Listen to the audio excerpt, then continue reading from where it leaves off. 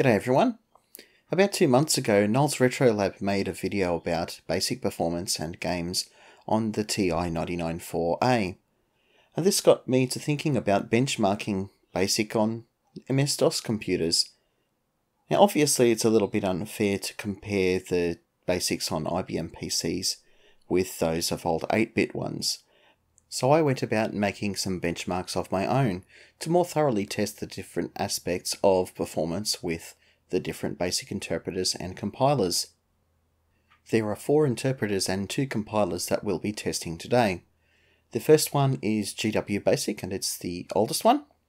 The second one is QBasic, and it is the interpreter that came with MS-DOS 5 and above. The third one is QuickBasic, and is the more professional compiler suite that also included an interpreter for you to test your programs. And the last one will be PC-Basic, the only one that runs on modern hardware. For all of the tests, the MS-DOS interpreters will be run on a 386 Microbyte machine, running at 20 MHz. The only one that is left out of this is the PC-Basic, which will be running on my modern Ryzen 2600 machine.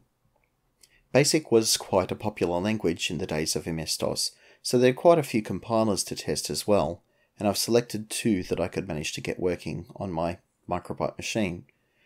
The first one is the Microsoft QuickBasic compiler. It's basically the compiled version of the interpreter that I'm using in the other part.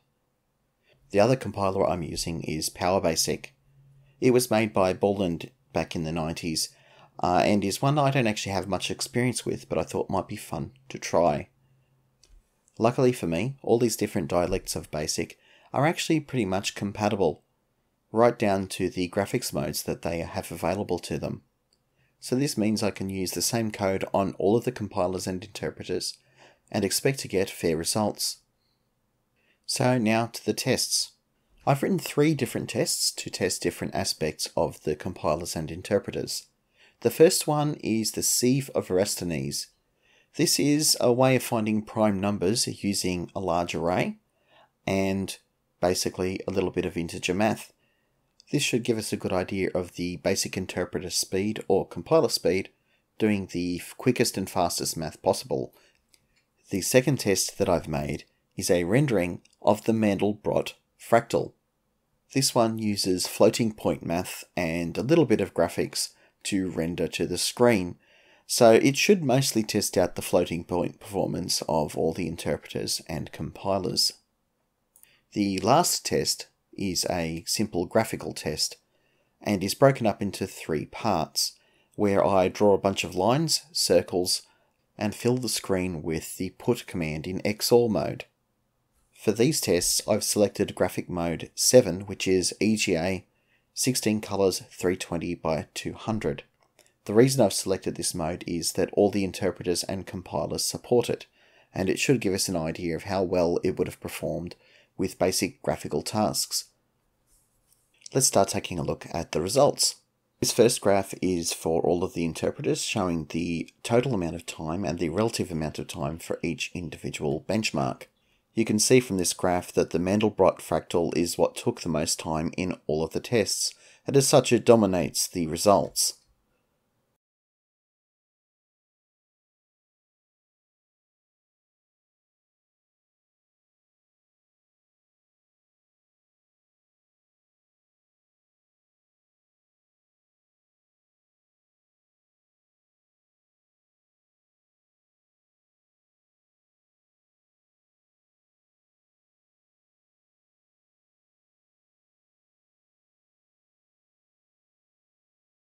GWBasic is the slowest one out of the bunch here.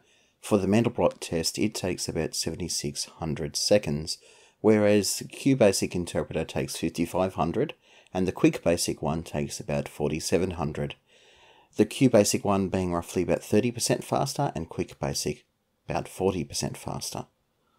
GWBasic actually did fairly well for the Mandelbrot test comparative to the others, whereas the sieve of Eratosthenes, QBasic was about 5 times faster, and QuickBasic was about 20 times faster, so it's lagging quite behind in terms of interpreter speed. PC-Basic is an interesting outlier in these two tests. For the Mandelbrot test, PC-Basic took about 3000 seconds, which was significantly faster than any of the other interpreters, but I assume this is because it's basically running on modern hardware and has the advantage of being able to compute floating point much faster. But, on the other hand, for the C for Verasthenes, it was significantly slower than both the QBasic and QuickBasic interpreters. I'm not entirely sure why that should be the case, but it's quite interesting that it would be significantly faster for one and slower for the other. For the graphic tests, I made another graph here to make it a bit more clearer what the results were. You can see that GWBasic is again the loser, being pretty much the slowest in everything except for drawing lines, with QBasic and QuickBasic both being significantly faster. The most surprising result here is really how slow PC-Basic is at both drawing lines and circles. Being an interpreter running on modern hardware, you would expect it to be able to draw significantly faster than any of the interpreters running on an old DOS machine, but it seems that it's really slow at drawing circles and lines, but is significantly faster at putting images to the screen. My theory for why this might be is because both drawing lines and circles require some computation, and PC-Basic is implemented in Python, so it would have to go through a lot more interpretive work just to draw a circle or a line, whereas copying an image would be simply a library call. Looking at the results in a holistic view, I sort of feel like GWBasic has been let down by its slow interpreter, and that its ability to draw lines, circles, and putting images is probably roughly equal to QBasic and QuickBasic. It's just that the interpreter can't manage to get through the other code fast enough to draw or compute at the same speed. The reason I think this is because the results for QBasic and QuickBasic for the C for Verasthenes are significantly faster than the results for drawing the Mandelbrot and the line, circle, or put time for the same interpreters compared to GWBasic. So whilst the interpreters themselves are significantly faster, some of the tasks that they end up doing, such as drawing to the screen, are not typically faster than those done by GWBasic. Okay, I think it's now an appropriate time to take a look at how the compilers compare in comparison. This chart here shows the C for Verasthenes results for both all of the interpreters and the two compilers. The compilers are the two on the right, QuickBasic and PowerBasic. You may notice that I've got QuickBasic twice here. The one on the left is using it as an interpreter, and the one on the right is compiling the code and running that from DOS. It should come as no surprise to anyone that the compilers are significantly faster than all the interpreters, although the PowerBasic compiled code seems to be almost as slow as the QuickBasic interpreter, which is a little bit interesting, but then again the QuickBasic interpreter is quite fast. Moving to the more general results, we can see that QuickBasic compiled code is faster than PowerBasic compiled code in general, although from the thickness of the bars you can see that there is some nuance to be had in the graphical tests, so let's move on to that graph. QuickBasic is significantly faster at drawing lines, slower at drawing circles, and only slightly slower at using the put command. I think most of the difference here comes from PowerBasic having a different graphics library. It seems that the PowerBasic graphics library is not very good at drawing lines, to the point where it's even slower than the QuickBasic and QBasic interpreters, but it is good at drawing circles, where it can outpace even the QuickBasic compiler.